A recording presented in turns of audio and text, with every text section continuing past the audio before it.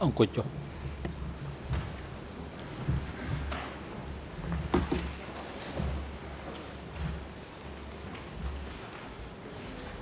ông mình dùng để cảm to cái chấmนาการในเตวิธีสัมนาการไอ้หนึ่งประดอวิธีการจุนตือกรมตำนานไทยปัญญาดำไปการเป็นนกกะนกกามันต่อการตั้งสำรวจได้ดาวจุพวกสัตย์ใส่สติลเฮดเดอร์สมจื่อ Thank you, Mr. President. Good afternoon. Mr. Heder, I'd like you please to go to file 3.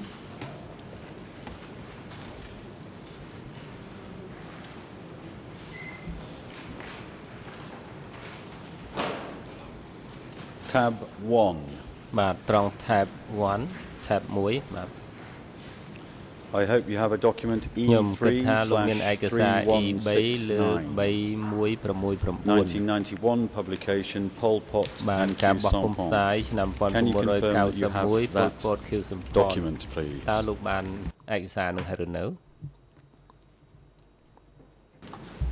I've got one not with an E number, but with a D number, but it's that email D number was D366/7.1.14. Now, described as a paper, but can you explain what stage you were in your academic career or what was going on academically in your life when you began your research which led to the publication of the book and the publication of the book Time in 1991?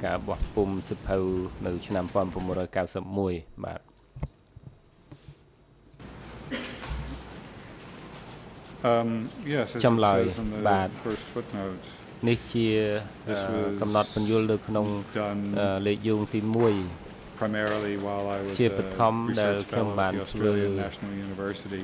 នៅពេលដែលខ្ញុំធ្វើការនៅសាកលវិទ្យាល័យអូស្ត្រាលីហើយខ្ញុំប្រមូលព័ត៌មានជាច្រើននៅក្នុងការសិក្សា the writing អាជីពរបស់ខ្ញុំ at the Australian National University. បាទនៅសាកលវិទ្យាល័យជាតិអូស្ត្រាលីនោះ I'd like to start, please, on using the pages in the top right hand of each page to page 7.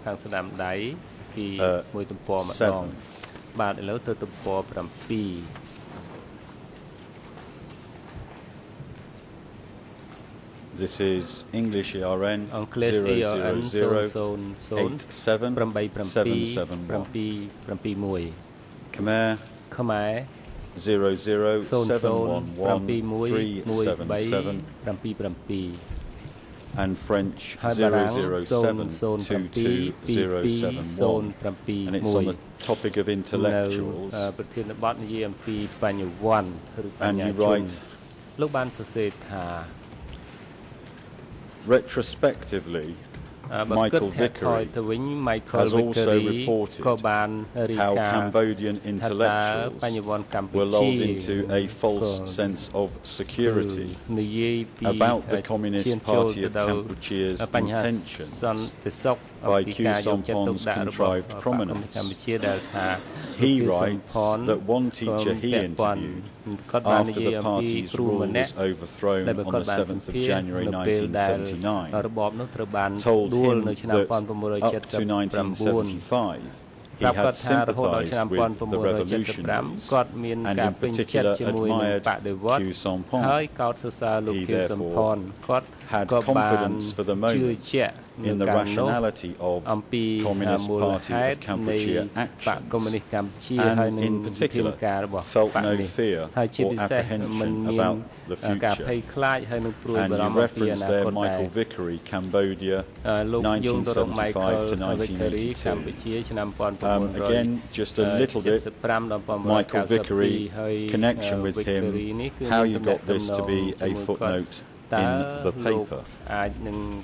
បានខ្លឹមសារដូចម្ដេចដើម្បីដាក់ជាលេខយោងនៅក្នុងឯកសារនេះ Michael Vickery is ចម្លើយ a Michael Vickery very veteran historian គាត់ of ជាអ្នកប្រវត្តិ Cambodia, វិទូជើងចាស់អំពីកម្ពុជា whose primary work is on ការងារ pre-modern ដំបូង Cambodia, គឺ but គាត់ has ធ្វើ also ការ written អំពីសម័យ rather ពុបកាលកម្ extensively ពុជា on ហើយគាត់ contemporary បន្ត politics. ទៅនឹង And this is នយោ just បាយ a published សម័យ book ថ្មី by ហើយ Michael. នឹងគាត់ការបោះមានអត្ថ And បទ reading បោះ on ពុ on ម្ the ពផ្សាយ same របស់គាត់ page, ហើយនៅក្នុង Sami ទំព័រដ Arens, ដែលនេះសាព្រាញ្ញា under a heading Q Sompon and ចំណង the quote ជើង liberation សំ close ផន quote. ហើយនឹងរំ In ដោះ what ក្នុង appears អ to ន្ត have រ been ៈ a calculated abuse of trust in which he ហើយ was និ held, យាយអំពីការបំពាន Q លើសេចក្តីទុក Sompon ចិត្តដែល actively គាត់មាននោះ helped គឺ just គឺ before សំ the ផន end of the war បានជួយ to set up Lon Nol ក្នុង military personnel and civil អំពី servants for easy execution. រៀបចំ The មន្ esteem ត្រី in យោ which ធា he was held meant that some of them ប្រធាន allowed តំណុលដើម្បី themselves to ការកាប់ become សម្លាប់ sitting ហើយ ducks ដ for ដើម្បី murder. ឲ្យអ្នក Thus, ទាំងអស់ as នឹង the អាចនឹង Communist ជួប Party នៅ of Cambodia ជួបវា advanced សនា towards ស្លាប់ an ដូច្នេះ all-out បក military កុម្មុយនីសកម្ពុ victory ជា during អាច the ពង្ first រីក 4 months of ធ្វើការរបស់ខ្លួនដល់ 1975, ការជោគជ័ Q យរហូតដល់ Sompon twice signalled 9 ខែមុន those ឆ្នាំ who had ក្នុងឆ្នាំ been fighting 1975 Q against សំ it ផនក៏បានធ្វើការ that only the 7 top leaders amongst them would be មានតែ executed upon មេដឹកនាំ defeat. កម្ពុជាតែ And 7 នាក់ footnote តែប៉ុណ្ណោះដែល 25 នឹងត្រូវ lists of people, and you carry នៅ on. ពេលពួក On គេ the ចុះចាញ់ 24th to ជើង 25th ទំ of ព័រ February, 25 Q នៅថ្ងៃទី Sompon 24 chaired the 25 ខែ Second កុម្ភៈ National សំផន Congress, បាន a ធ្វើជា meeting ប្រធា of ននៃ members of GRUNC សមាជិក who ដែលជាកិច្ច resided ប្រជុំ inside របស់ the រដ្ឋាភិ country បាលរួម and ជាតិកម្ពុជា 273 representatives of FUNC associations and the army. The Congress declared that the 7 traitors must die, but that other high-ranking Khmer Republic personalities could join the Sihanouk side. Then, on the 1st of April, a little more than 2 weeks before Phnom Penh was captured, Q Sompon spoke in a live broadcast over the Communist Party-run radio. He attacked the 7 traitors by name, but appealed to the officers and men of the Khmer Republic Armed Forces to lay down their arms and join the Sihanouk side. You're referencing there the chairing of the Second Congress and then a broadcast on the 1st of April. Can I ask first of all about the 1st of April broadcast? There's not a specific footnote to do with that. Can you remember what source material you were looking at in respect of the 1st of April 1975 broadcast? Or were you in Cambodia at that time? Did you hear it? How does that appear in the paper? លោកបានព័ត៌មានអីដែលអាចសរសេរនៅក្នុងអត្ថបទនេះបាន ចម្លើយ The footnote, as you see, is to a លេខយោង chronology គឺថាទៅតាមលំដាប់លំដោយដែលចងក្រងដោយ Tim Carney ដែលពេលនោះគាត់ជាមន្ត្រីទូលំទុកយោធានៅស្ថានទូតអាមេរិកនៅកម្ពុជាកាលនោះខ្ញុំពឹងផ្អែកលើព័ត៌មានរបស់គាត់ពីព្រោះខ្ញុំមិនទាន់មាននៃឯកសារបកប្រែពីសេវាផ្សាយព័ត៌មានបរទេសតាមវិទ្យុមួយឡើយទេខ្ញុំមិនបាននៅកម្ពុជាទេថ្ងៃទី1នោះហើយយើងក៏មិនមានលទ្ធភាពរបាយការណ៍ប្រចាំថ្ងៃបរទេសនោះដែរស្ថានទូតអាមេរិកក៏បានផ្សព្វផ្សាយតាមរយៈប្រព័ន្ធទូរស័ព្ទប្រចាំថ្ងៃខ្ញុំបានអានប៉ុន្តែខ្ញុំមិនបានឯកសារ So instead, I relied upon Carney's chronology, which was based on the FBIS translation. And so we're clear, what we all call the FIBIS, Foreign Broadcast Information Service papers. You did read those at the time back in 1975, but they weren't available to you when you were writing this paper, is that correct? Yes, that's right. I just want to ask a question about these FIBIS broadcasts. This particular broadcast is E3/118. But I just want to get a picture really about how regularly these broadcasts were coming out and how you were able to be reading the FIBIS material. Do you understand the question?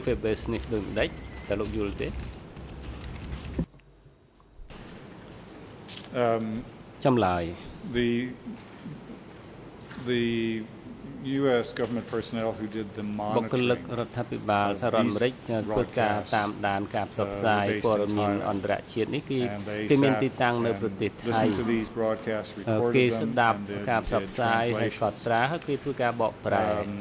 And what would happen then would be that the translations would be transmitted to U.S. embassies around the world in a kind of teletype form. And those teletype translations were considered public documents within the U.S. government system. So one could go every day, as I did, not every day, but in order often enough that I could read every day's output to a reading room in the U.S. Embassy in Phnom Penh to see what FIBIS had translated. And then some, but not all, of those teletype translations would then be compiled into the so-called daily report, which was kind of in a magazine format, and which was deposited in a number of libraries around the world. Not Australian National University, but certainly Cornell. There's also a British version, as you know, which is a carbon copy as far as Cambodia is concerned, so-called Summary of World Broadcasts, which had even fewer items in it, but essentially it was the same text. I just want to ask a question about that. I know what you're speaking about, but I just want to explain certain documents on the case file are FIBIS broadcasts, and then there's a copy of the same material but with SWB in the top. Hence, that's, I think, what you're aiming at.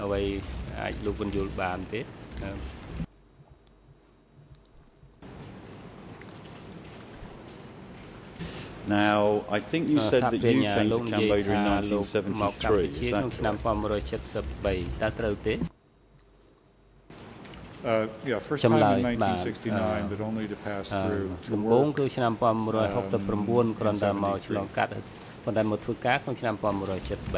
Can I ask, was this in the capacity as a journalist, a reporter, or, if you like, what was the reason, purpose, background to you coming to Cambodia in 1973?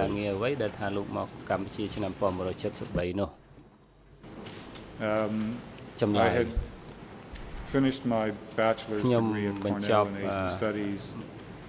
I wanted to be a journalist. In fact, I went first to Hong Kong and then to Bangkok to try and make my living as a journalist working on China or on Thailand. In Hong Kong, there was too much competition. In Thailand, there was no story. So a kindly veteran journalist in Bangkok said, you should go to Cambodia because there's not a lot of competition and there's a story there that virtually writes itself. So I followed that advice. My recollection is that I arrived in Cambodia in May of 1973. Can you remember what the first couple of events were that you reported?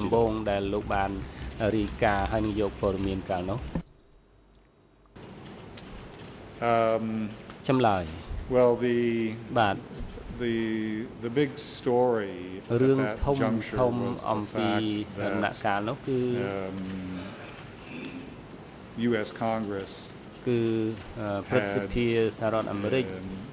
passed, I guess, what was a law ordering an end to U.S. bombing of Cambodia. And the cutoff date for that was 15 August 1973. And there was a widespread expectation that as soon as the American bombing ended, the Khmer Rouge would march into Phnom Penh, the Khmer Rouge regime would collapse, សាធារណរដ្ឋខ្មែរនឹងទូរលំនោះគឺជាទស្សនវិស័យដែលខ្ញុំយល់អាចជាដំណឹងល្អដំណឹងអាក្រក់កាលនោះ Bad news in the sense that a whole bunch of high-powered staff correspondents from big news organizations came to Phnom Penh to sit around and wait for the Khmer Rouge to appear, sort of blocking my entry into stringers of person who works for a news organization doesn't have a real job. The good news was there were a lot of those people they needed help, so I did stringing and I started out with kind of an assistant position, fixer position if you will, and I started out doing that with NBC, which was at that time a television and radio network, and Time magazine, which was a weekly news magazine.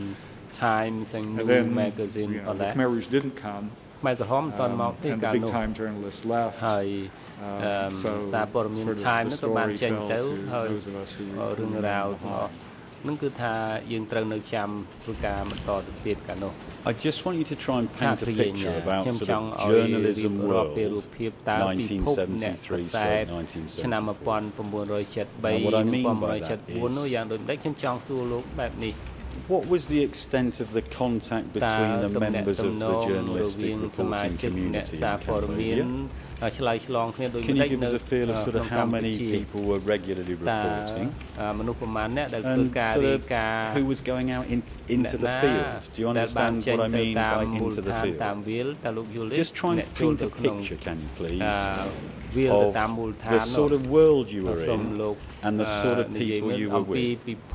អាជីពដែលលោកធ្វើការនៅក្នុងនោះតើមានអ្នកណាខ្លះនៅក្នុងភ្នំពេញក្រៅភ្នំពេញដើម្បីប្រមូលព័ត៌មានជាដើម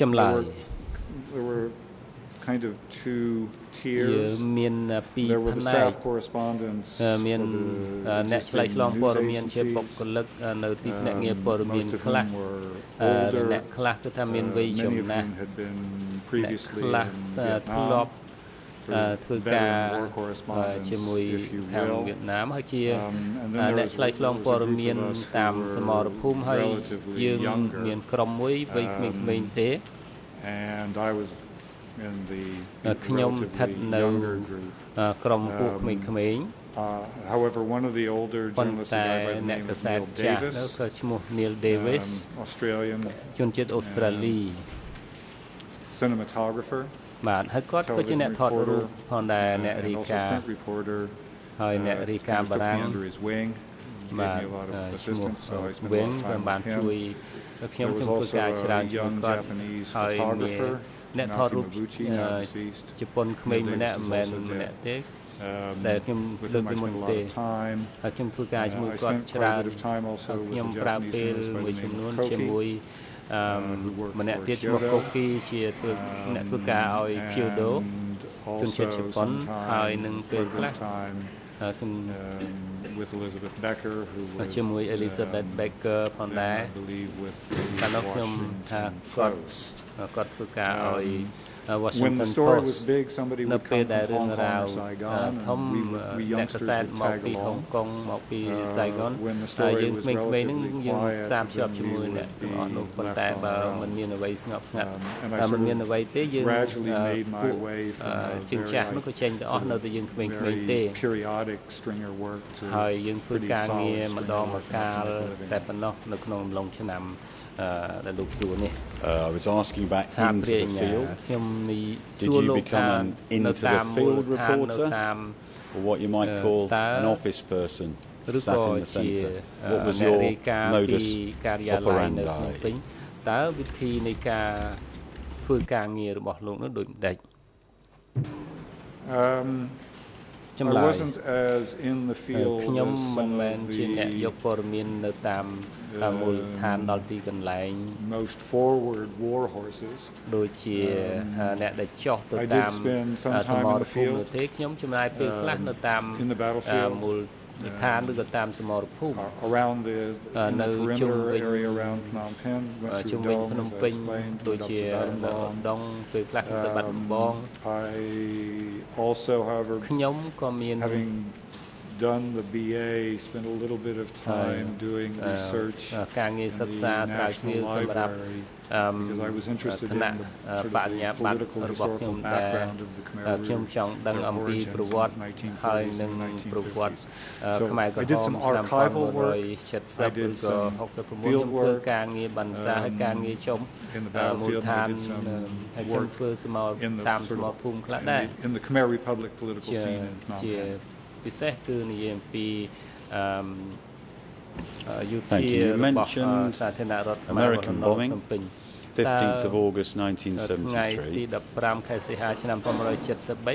you see, did others tell you, was there information coming about continued bombing well beyond that date or just beyond that date?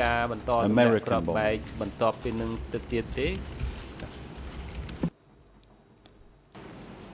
No, at that point, the U.S. Air Force bombing completely ended. However, the Khmer Republic Armed Forces, Air Force bombing continued, as did the shelling done by the Khmer Republic ground troops. I'm going to ask you some more questions about this later, but I can't go through day by day, obviously, every day that you were here. But can I ask the question in this way, and you tell me if it doesn't help the way I ask? You arrive in May 1973, is that correct? And I think you said you left in April 1975, but I can't remember the date in April. Can you please clarify?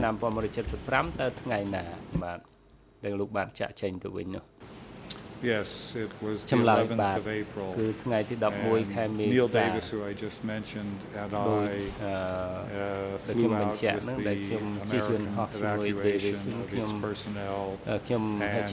citizens and others who wanted to or managed to go along.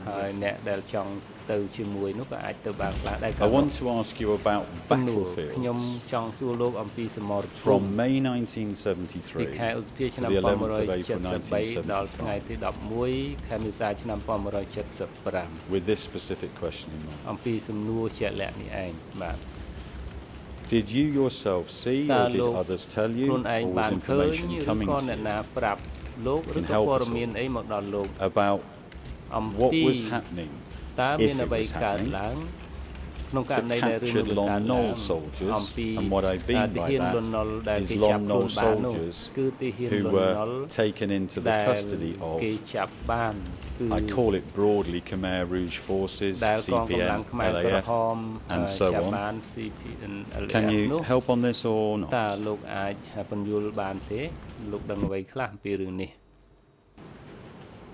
I think the answer has to be no, not off the top of my head. There may be stuff in my notebooks, but I don't have any specific recollection that I can give you now.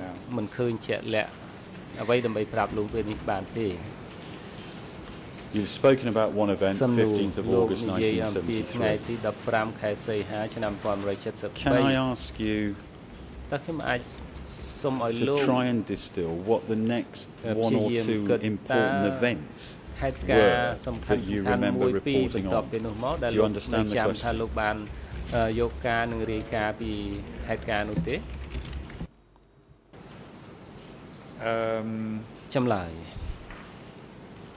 Anti-Lon Nol demonstrations in Phnom Penh, including an incident in which two government ministers were killed. The big offensive that was launched against Phnom Penh on the 1st of January 1975. All of the subsequent battles on the perimeter of Phnom Penh as the Khmer Rouge closed in. And then up to and including the last reports which were on the American evacuation. American evacuation of U.S. personnel and others who wanted to or managed to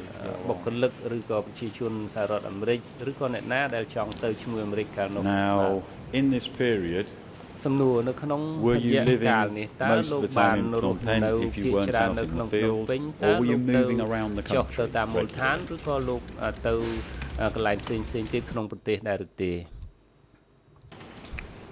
No, I lived in Phnom Penh, initially on the southwest side of the city, the outskirts of Phnom Penh, southwest side. I moved out of there because we took a lot of income from Air Rouge 105 shelling to the center of town to be away from the 105 shelling coming from the southwest and the 107 rockets coming from the east. So I set myself up in the smack in the middle of town to avoid incoming.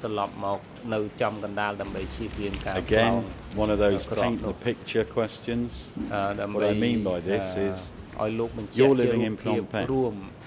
You've got shells coming in.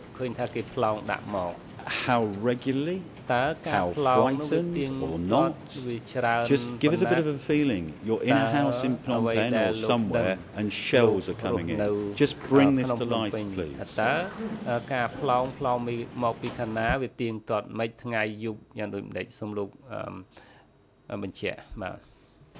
You sound like my Time magazine editors.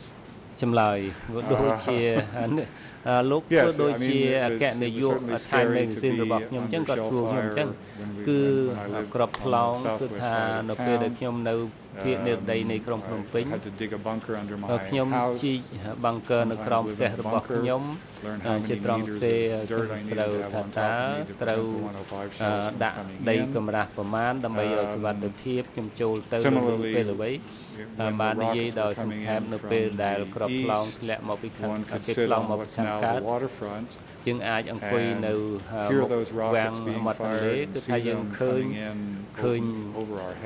យើងឃើញថាគេបាញ់ខ្លោងមករំលងក្បាលយើងហើយធ្លាក់ចំកណ្ដាលទីក្រុងភ្នំពេញកាលនោះហើយមានមនុស្សជាច្រើនបានស្លាប់ស្ថានភាពសេដ្ឋកិច្ចសង្គមនៅក្នុងទីក្រុងនោះគឺថាវាមានភាពតានតឹងណាស់អ្នកដឹងថាមនុស្សមានច្រើនណាស់ដែលមកពីជនបទមកនៅភ្នំពេញដែរ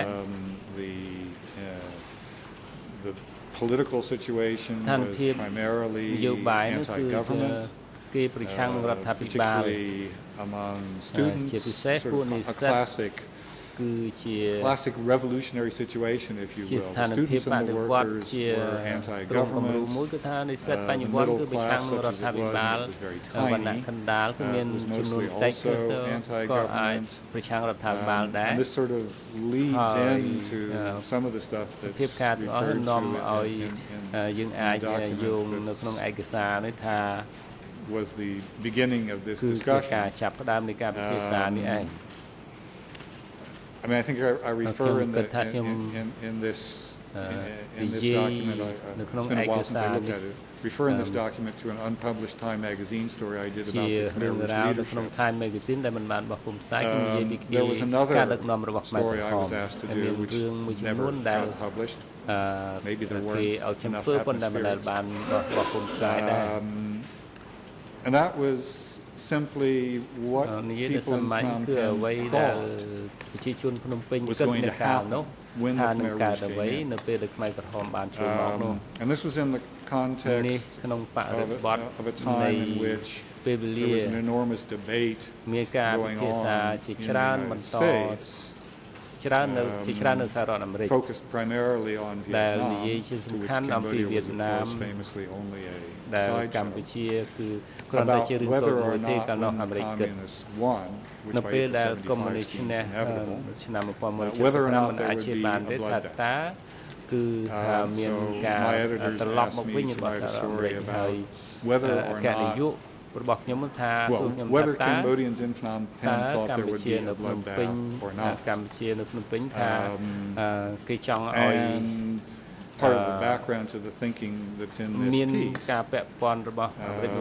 is that for the most part people thought no. people said no. And indeed, one of the main or one of the several reasons why people thought that was that they believed that the Khmer Rouge were led by Khieu Samphan, whom many people, liberals and leftists alike, thought were good, honest, patriotic people who would do well by the country and do well by the population. There was a kind of general sense already then that the Khmer Rouge were somehow different. And there was an alternative view, which was that they were different but worse than other communists. And I remember one relatively sophisticated intellectual to whom I spoke about this matter, who said, the question is not whether the Khmer Rouge will be sort of different, but whether they will be different in a kind of Yugoslavian way, that is to say relatively moderate for communists, or an Albanian kind of way, that is to say relatively radical in terms of their communism. And the general opinion seemed to be the former. They would be relatively moderate. So that was the widespread perception, the relatively widespread perception. The story never saw the light.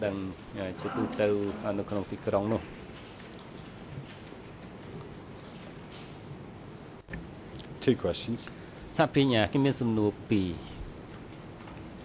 May sound to you like a silly question.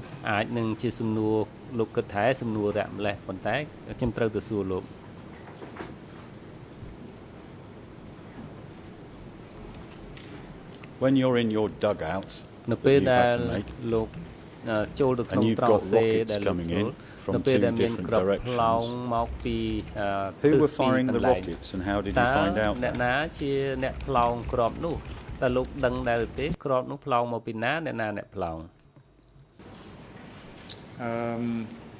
The artillery fire, the 105 fire, came from the special zone troops commanded by NAT, in Lon alias NAT. And the 107s coming from the east were being fired by East Zone Division 1 or maybe 2 troops.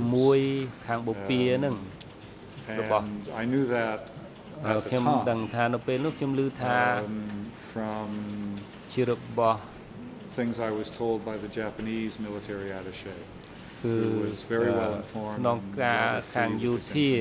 shared his order of battle information with me.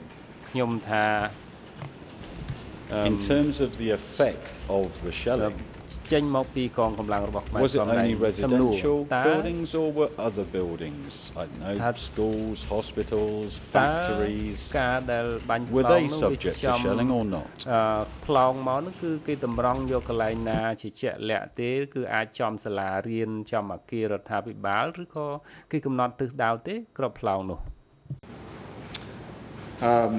All of this shelling, whether artillery fire or rocket fire, I would describe as indiscriminate, in the sense that it fell primarily in residential areas. The worst resulting incident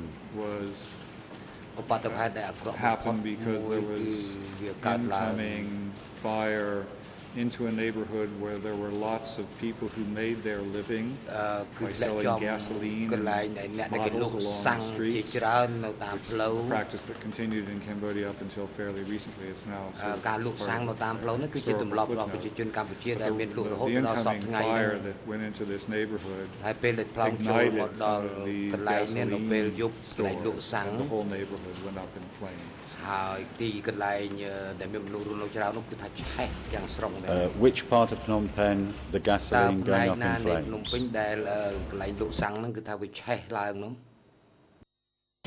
West side. Now, I know it's perhaps obvious, but you said that the 105s came from the special zone commanded by In Lorne alias Nat, and the 107 millimeters from the east were by the East Zone Division 1. Whose troops or what troops? I don't mean overall, under what global command, overall command?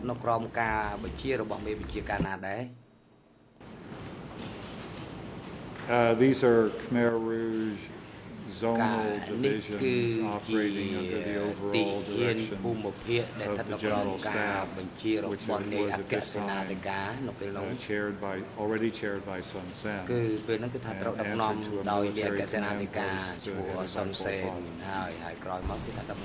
by Pol Pot.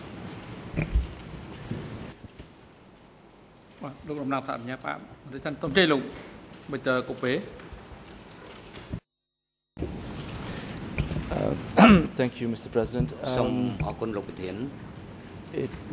It appears to me, or it might appear, that there is a mixture going on of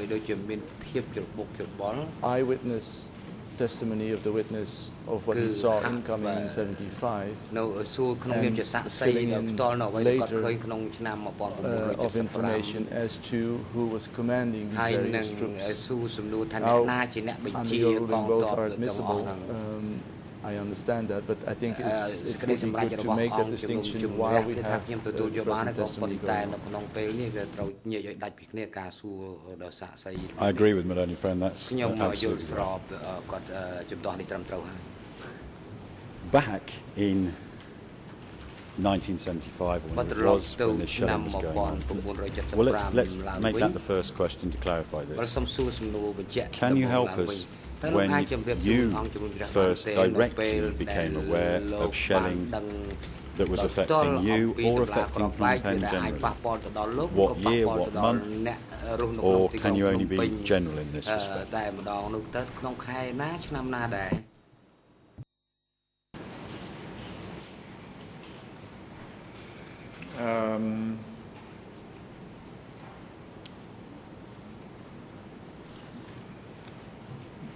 Probably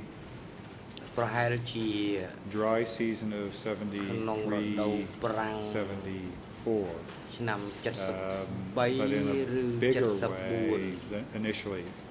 In a bigger way in the dry season of 74, 75, that is to say, starting in late 73 and running into the early part of 74, and again starting again in late 74, and then running into early 75, and continuously from early 75 right up to January, April 75.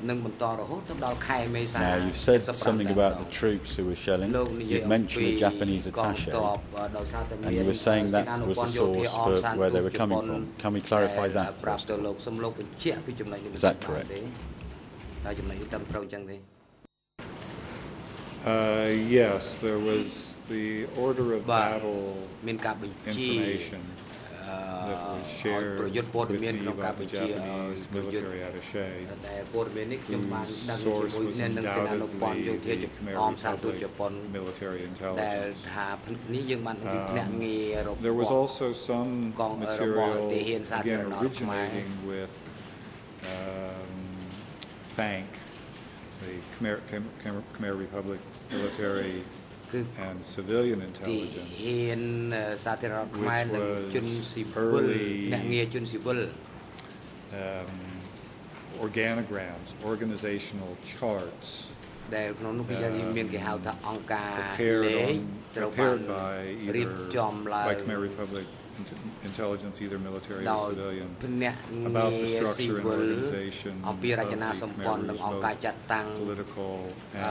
Rouge, both political and military, which identify leaders of certain political administrative areas and associated particular military units with named commanders with those political administrative units. So the basic sort of outline of Khmer Rouge structure and organization, the center, the zones, the sectors, and so on, was already known It turned out seems to have been reasonably accurate detail by Khmer Republic military intelligence that was then passed on not only to the Japanese but also to the Americans. And I got some of that. I was leaked some of that information by people in the US. I want to ask questions about two documents or two natures of documents. An order of battle and an organogram. You say that information was leaked to you by the US Embassy. You've mentioned sectors, districts and the like, but in terms of the question I'd asked earlier, you were talking about a military structure.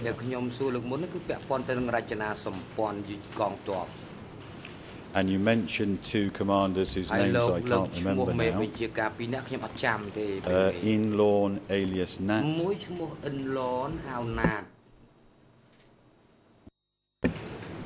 And then you said something about Son Sen, and you mentioned another person as well.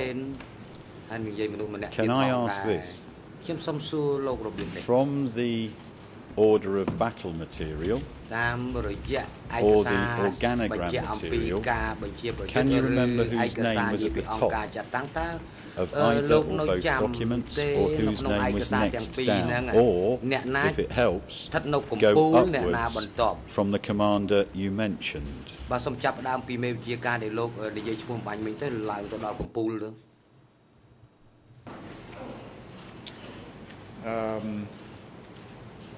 Well, in at least some of these materials, Salop was at the top.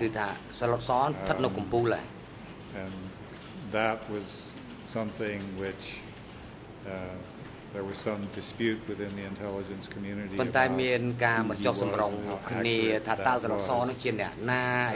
But after the reporting done by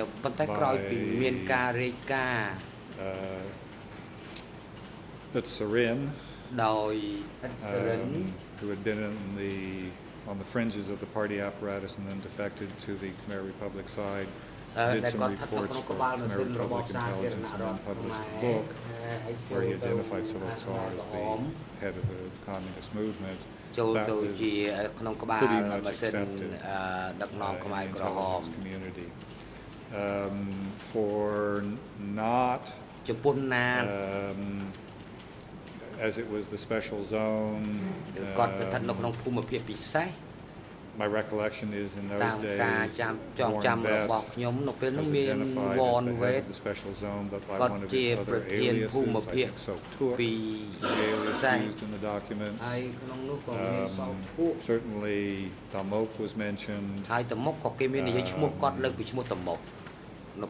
In the east, certainly Sao Pum was mentioned as the head of the zone, I think by one of his aliases, Vana.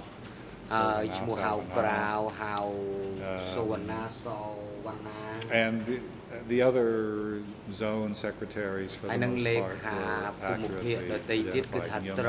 Nyum in the northeast, northwest, and so on. So as I say, it was fairly accurate.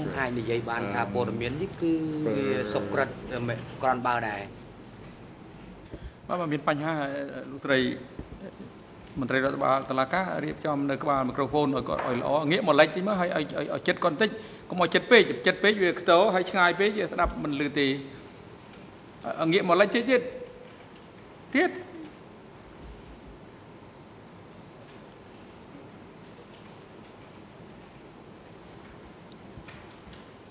សូមជើញបាទសូមជើញបន្ត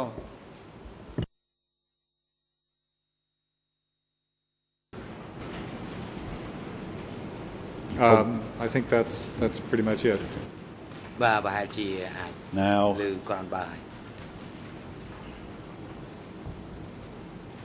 in terms of adequate access to these orders of battle, organograms, the Japanese military attaché. Did you have more or less access than other reporters? Were you in a special position? Was this generally available? Can you help on that question, please?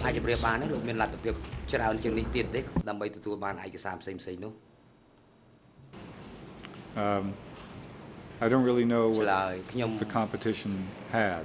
I think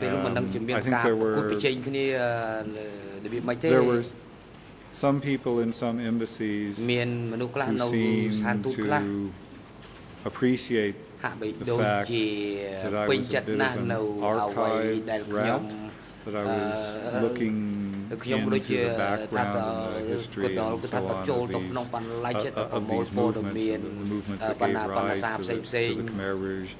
So those in the embassies who had a kind of interest in history, I think maybe were more sympathetic to me than they might have been to some of the other journalists.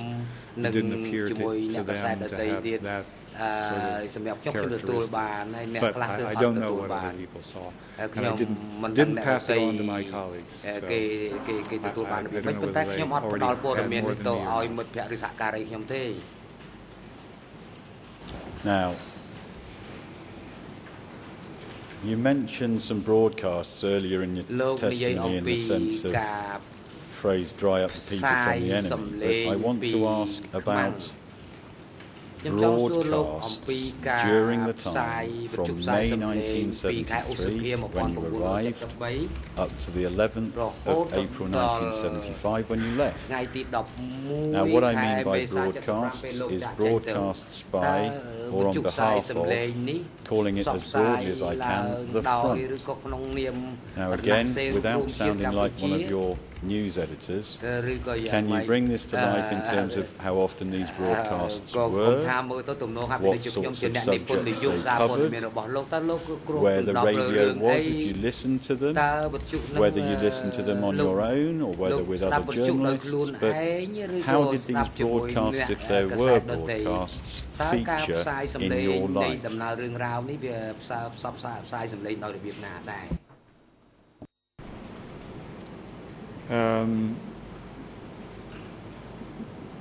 I listened, in some ways, just as part of my language study, increasingly to the Khmer broadcast, Khmer language broadcast. And my recollection is there was an early morning broadcast, and there was an early evening broadcast. And a lot of this was battlefield reporting. We have attacked here, we have liberated this, we have seized that. And then occasionally there were policy broadcasts describing what policies were in the liberated zone, the overall objectives of the revolution, which of course at this time wasn't called the revolution, were going to be. But I relied, in some ways it was easier. I mean, it was easier just to read the Fibus, frankly. Everything was translated for you, it was all there. Didn't have to struggle with the dictionary or any of that stuff. So I didn't listen to it all that much. I listened to it. When you listened to it a bit, can you remember, I mean, was there like a radio station or a radio, was it clear from the announcer who was making these announcements, and were you able to find out where the broadcast transmitter was, or locations for such transmissions? I think the answer to that is no. I mean, I do vaguely recall there was a point in time where there was a second broadcast system, which called itself the Voice of Funk Phnom Penh. That came on air, I think, after I arrived. Prior to that, it was something else. But I didn't delve into the where the broadcasts were actually coming from. Occasionally, there were broadcasts that were presented as being in the voice of Kyo Sampon or somebody else with a name, but a lot of it was just by announcer, anonymous announcer. I want to concentrate on the broadcast by Kyo Sampon or in the name of Kyo Sampon. Can you tell us, you've mentioned talk of battlefields, you've mentioned talk of policy. Can you remember when there was a broadcast by Kyo Sampon or on behalf of Kyo Sampon? Did the subject matter differ from what you've just said, or can you elaborate?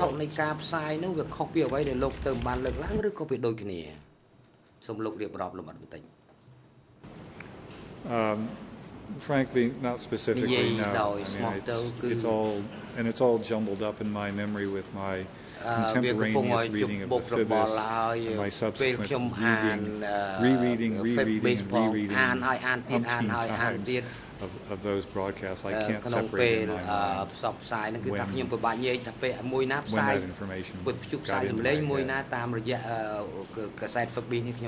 In respect of the broadcasts by Kyo Sampon or on behalf of Kyo Sampon, 1, 2, half a dozen, 8, 10, can't remember. What was the sort of number, just roughly, that you remember of such broadcasts? Maybe a dozen. I've taken you on a big side route from Pol Pot and Kyo Sampon, which was document number E3/3169. So can we return to that, Mr. Heder, please? Just to remind you again, file 3, index 1. And we were on page 8.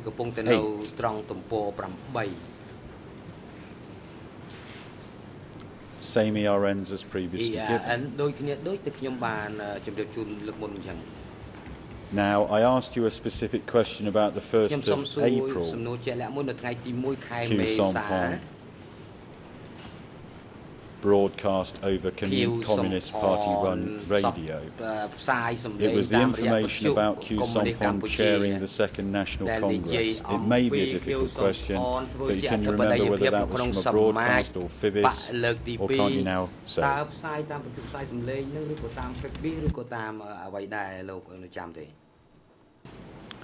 I mean, this was a pretty big thing at the time.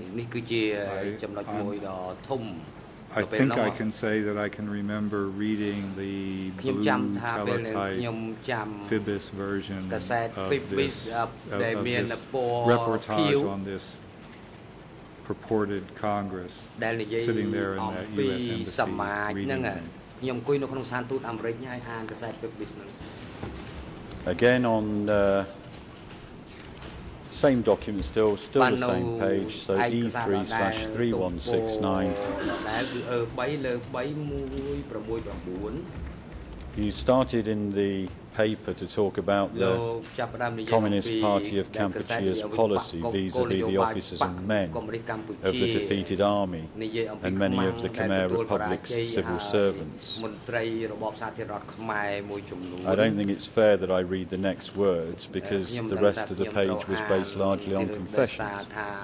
But on top of the next page, which is English 0008, 7773, French 007-22072, and Khmer 007-11379. On this topic, you said there is also documentary evidence of the involvement in executions of a military unit that entered Phnom Penh from the special zone, and which after the war was designated Division 703.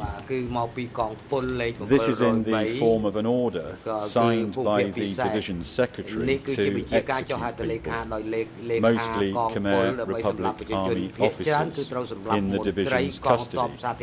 dated the 4th of June 1975, and it reads, all these 17 persons have been assessed by the party, and the party has decided they are to be exterminated.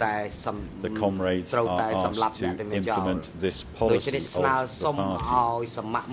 And footnote 30, you'll see at the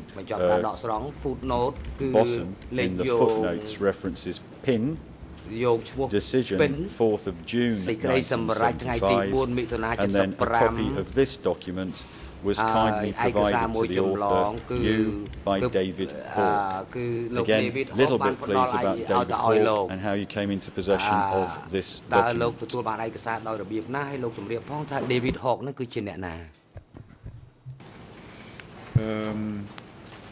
David Hawke was a executive director of Amnesty International United States section. After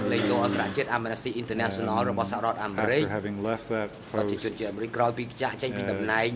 came to Southeast Asia, worked, I believe, for a religious NGO based out of Thailand, and developed an interest in what had happened in Cambodia. And set up something called the Cambodia Documentation Commission, the objective of which was to try and gather evidence, if you will, in order to get a states party to the Genocide Convention to take legal action against the then still UN-recognized Democratic Kampuchea. In that, as part of that endeavor, he visited Phnom Penh and visited S21, and this would be in the early 1980s. Visited the Tuol Sleng Genocide Museum, and that document, or a copy of that document, was given to him by the curators of the Tuol Sleng Genocide Museum, and then he showed it to me and asked me to translate it for him. So that's how I came into possession of that document. Thank you. Same page in English. Khmer has moved on one, French the same. Heading. Q Sampon under Pol Pot in power. In May 1975, the Communist Party of Kampuchea held a congress, and it confirmed Q Sampon's membership in the Central Committee. He remained a Central Committee member throughout the period that the Communist Party held power. But he is believed not to have been elevated to membership in the Standing Committee while the party was still in power. Although the exact composition of this 7 to 9 man body between 1975 and 1978 is still not known with complete certainty, Q Sampon has never been identified as among the possible members. However, minutes of Standing Committee quora held in 1975 and 1976 reveal that he regularly attended them. It's the footnote in support of this, footnote 33, and you state the minutes of meetings of the Standing Committee, and then you give, I'll give the dates. 2nd November 1975, 22 February 1976, 11 March 1976, 17 May 1976, and 30 May 1976. All list Q Sampon as present. These documents were kindly provided to the author by David Chandler. The point of the question here, Mr. Heder, is this. At this stage, in, I think it's 1991 when you wrote this paper, you're mentioning here only 5 records of Standing Committee minutes showing attendance by Q Sampon. So is it right that at this stage, when you were writing the paper, you'd only seen the 5 that you mention in the minutes, in the footnote 33?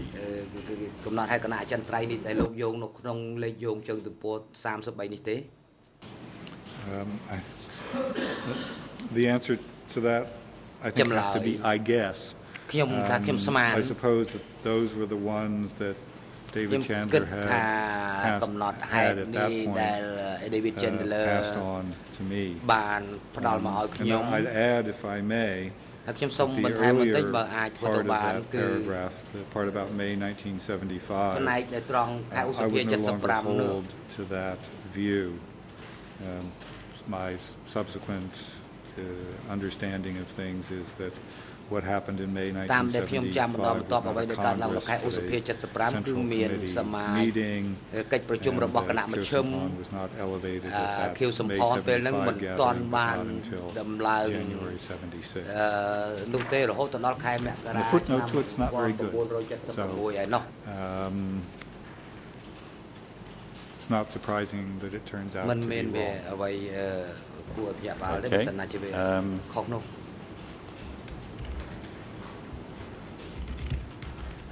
You then go on talking about the anomaly of him not being a formal member of the Standing Committee, but actually attending meetings, and you say this.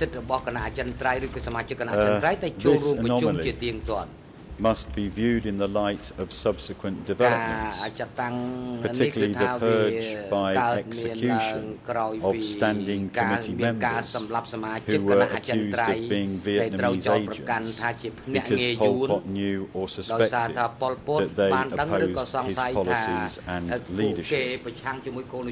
And at footnote 34, you mention the people who that refers to. Is that correct?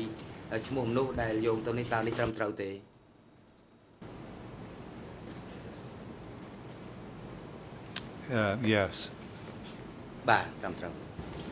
From your research, interviews, consideration of documents, are you aware of any other persons who were members of the Central Committee attending Standing Committee meetings on a regular or frequent basis?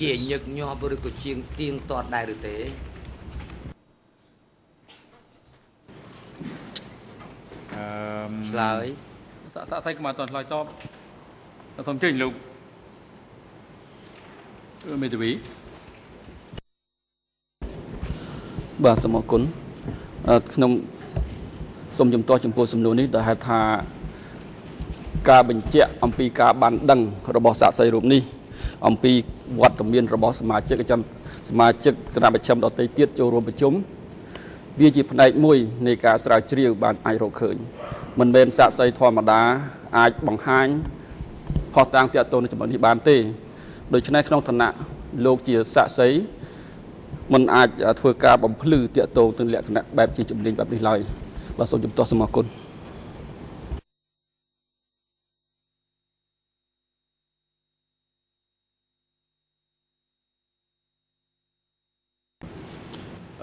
I understand my friend's objection, and I'm just going to rephrase the question. I hope that deals with it. From factual sources, factual information. Does any factual information indicate other persons who were members of the Central Committee attending Standing Committee meetings on a regular or frequent basis?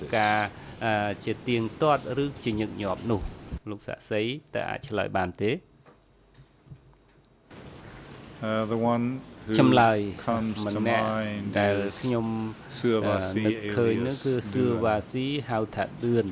Other than that, I can't immediately think of any.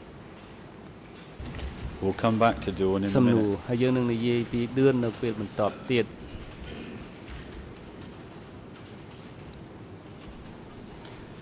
Same page, same ERNs. Just for the record, E3/3169. Mr. Heder, do you have this page open? It's page 10.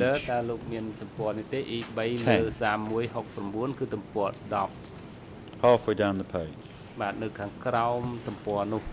As Q Sampon himself later admitted, the opposition to Pol Pot was stronger even than in the Central Committee. In an interview with the author on the 4th of August 1980, he alleged that Khmer agents who were the Vietnamese infiltrated into the Central Committee didn't reach half of its membership, but in the Standing Committee it was almost half. The first question is that what you've written in the book? And then I'm going to take you to another document.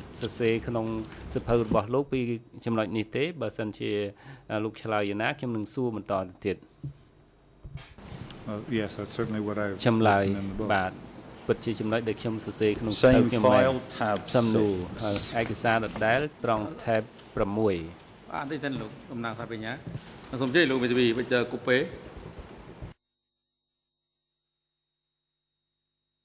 Thank you, Mr. President. Just sorry, request for clarification. In my document, it is always page 9 that the quotes were from. Just to prevent confusion, I have in front of me E3/3169, ERN000274, but on the bottom it's page 9. I think it's the same document under another reference. If it helps, I've got E3/3169 as the document. And then the page I'm on for the English ERN is 00807774. I think my learned friend, can he indicate if he's looking at one that appears in the published version, which was D366/7.1.14, as there are two versions on case map or the case file. There is the published version, which is quite black and quite grainy, and then the better copy in plain black and white typescript is also available under E3/3169. Does that help? Well, my ERN number is ERN number 00002754. So it's a completely different ERN number, but that still wouldn't explain the page 9, which seems to be part of the article itself. So this would indicate or would imply there are two versions of the same article rather than two different ERN numbers.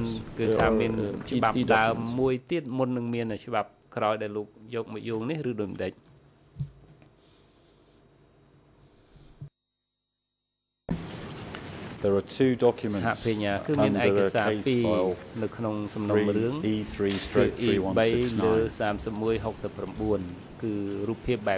I think my learned friend has this version. There's also this version on the case file, and it's much easier to read without the black graininess of this document. I'll make sure I give on every page now the ERNs. I think I have been doing, but I'll try and help as much as I can.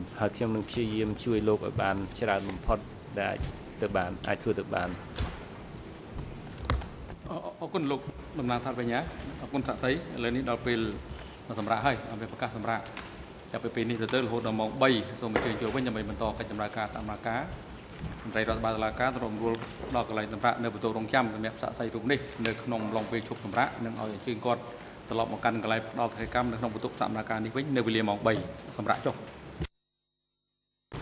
សូមអញ្ជើញក្រោកឈរ